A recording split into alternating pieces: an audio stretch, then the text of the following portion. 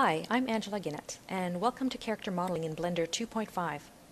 In this first part, we're going to start by preparing our reference photos in GIMP. These few minutes we spend on doing this step now will greatly help in speeding up our workflow by reducing much of the guesswork during the modeling phase. To maximize the realism and accuracy of our 3D character, we'll be using high-quality human photo references from 3D.sk. We'll start by opening up the front reference image for the head and name this layer Front. Click and drag from the border ruler to add one vertical guideline for the center of the head and horizontal guidelines for other key areas such as the eyes, nose, mouth, top of the head, hairline, chin, and top and bottom of the ear. Pressing Shift-R and placing the pivot point to the center, we're going to rotate the image so left and right key features line up to the guides.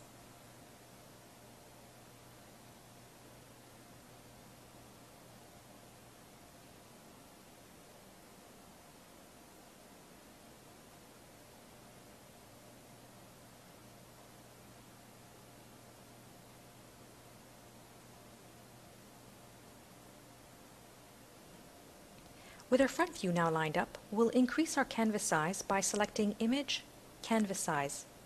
Unlock to extend canvas width to 200%. This will give us more room to work with. Next, we'll open the side reference image for the head. Copy and paste this image into our canvas, and we'll name this new layer Side.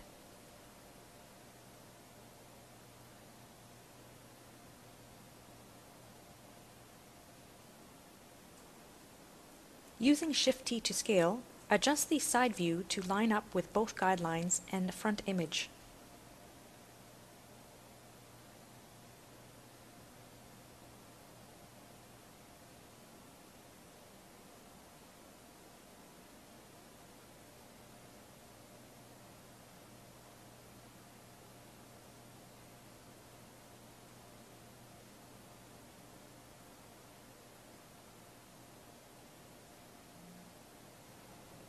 We'll adjust the rotation.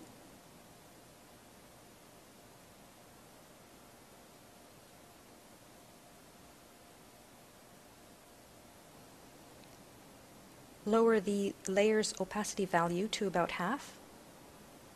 And continue adjusting the image using the Scale, Rotate, and Move tool until key areas line up as closely as possible.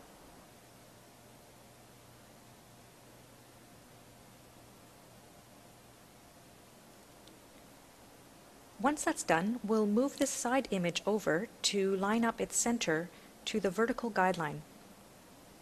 Set this layer's opacity value back to 100%. As a final step, we'll use the Crop tool. Click and drag over the area we want to keep, and press Enter to apply. With only the side layer visible, we'll save this new image and name it Head Side.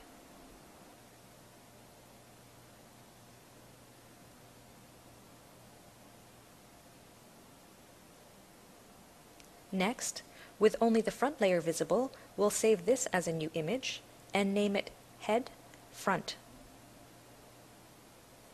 After aligning and matching up our images, we'll review them and correct any missing or inaccurate information.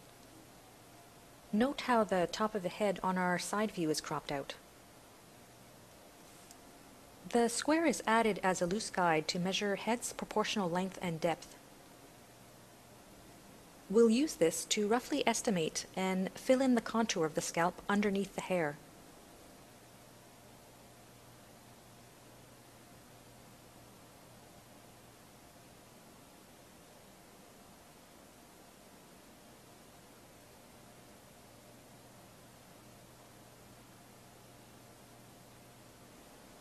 Save this new image as Head Side 2.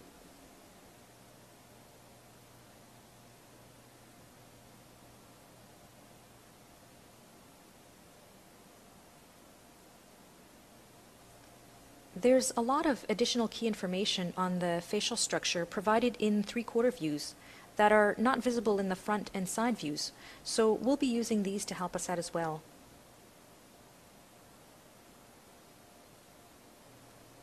We'll prepare these 3/4 views in the same way we did for the side view, adjusting them using Scale, Rotate, and Move tools.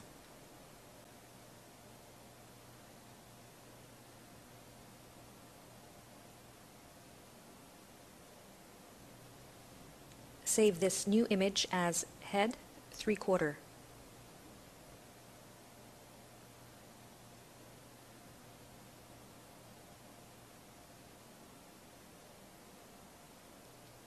And save this new image as Head 3/4 back.